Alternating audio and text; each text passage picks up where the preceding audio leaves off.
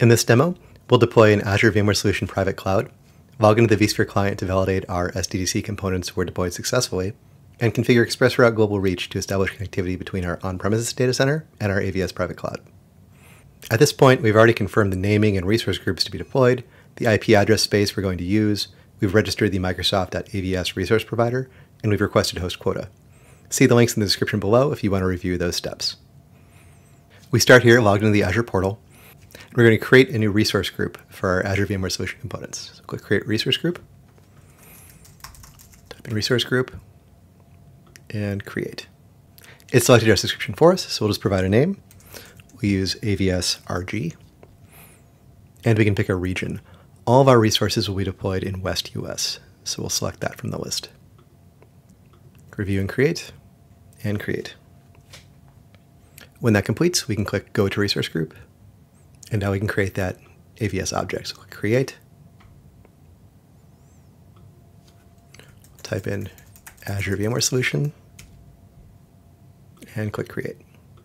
The wizard will remind us that to deploy Azure VMware Solution, we need to have an enterprise agreement or be a CSP customer, and we need to have a /22 CIDR block set aside for AVS. And we're good there, so we'll click over to Next for basics. It has selected our subscription and our resource group, so now we can provide a name for the private cloud. We'll do AVS SDDC. Select a location, again that will be West US. Size of host, this is the node type. We're going to do the AV36 node. Number of hosts, we'll leave it at the default of 3. And now we can provide the address block that we've worked with our networking team to obtain, and that is 192.168.92.0/22. Click Review and Create. This will start the process of deploying everything on the back end. This will take 3 to 5 hours. In real life, we've sped that up for the purpose of the demo. But when that does complete, we can click through to the resource and confirm status succeeded. That means it was deployed successfully. And now when the private cloud object is deployed, it only has connectivity to the backend Azure services that do the provisioning and the monitoring. We need to connect it to an Azure VNet so that it can access the rest of Azure. So we'll go to the Manage Connectivity panel. And we're going to use this Azure VNet Connect feature to create a new virtual network, deploy a new virtual network gateway, and create the connection between that virtual network gateway and the private ExpressRoute circuit that supports AVS. So we'll choose Create New. We'll keep the default name, but we are going to customize the address space. We're going to use 192.168.96.0/24. We need to create some subnets. The first one will be called Gateway Subnet. It has to be formatted this way for the virtual network gateway deployment to work right. And the address range we'll use for that is 192.168.96.0/27. Create another one here for our jump box, and that'll be 192.168.96.32/27. We need one more for the Azure Bastion service.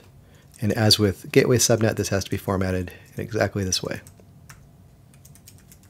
192.168.96.64/26. 26 is the smallest network we can use for Azure Bastion. Okay, those look good, so hit OK. And save.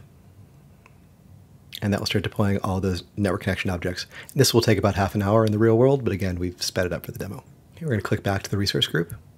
We have our private cloud, we have our VNet. Now we're going to deploy Azure Bastion and the jump box. So we'll go to Create, type in Bastion, and click Create Bastion here. We'll give this a name, AVS Bastion.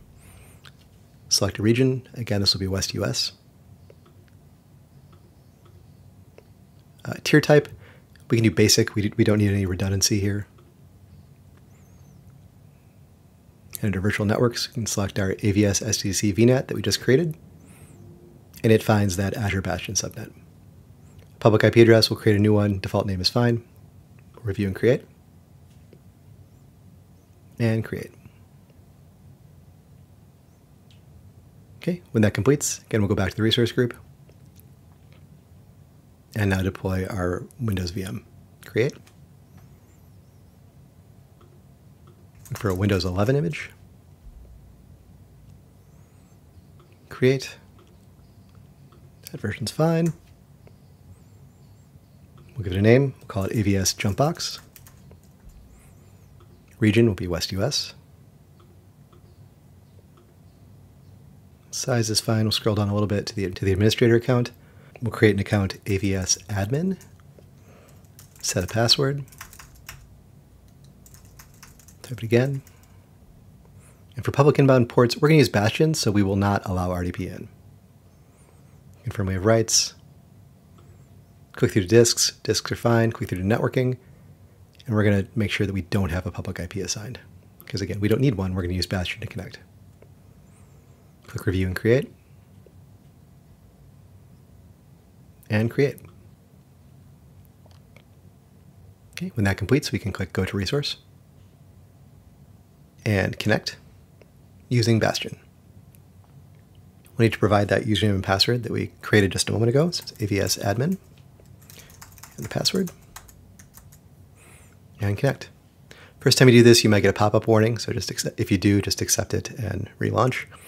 And the first time you connect, you'll be asked if you want to share the clipboard. We do, so I'll hit allow. Okay, when we load up, I'm going to launch Edge.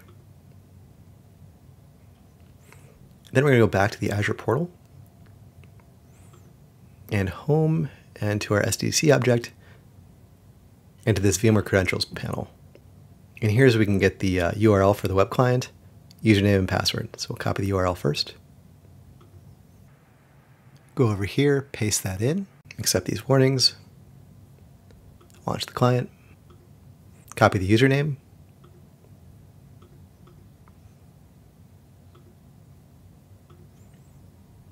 go back and copy the password.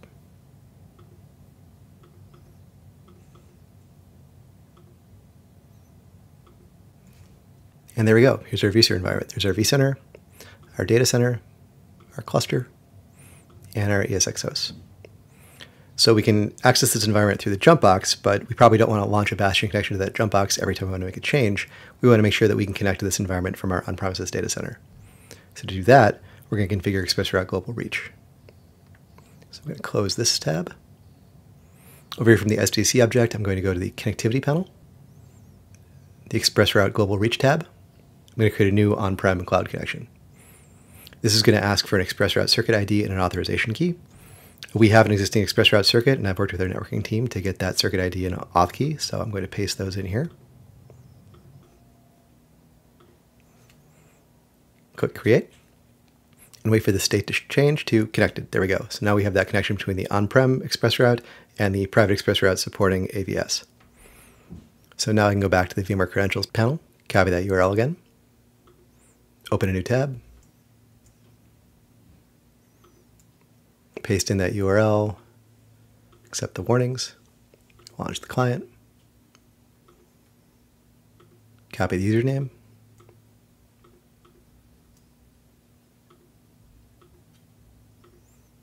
copy the password, and log in. And there's my environment, just like we saw it a moment ago. So there we go. We've deployed an Azure VMware Solution private cloud, logged in the vSphere client to validate everything was deployed, figured ExpressRoute Global Reach, and then logged in to confirm that we can connect to this from our on-prem environment.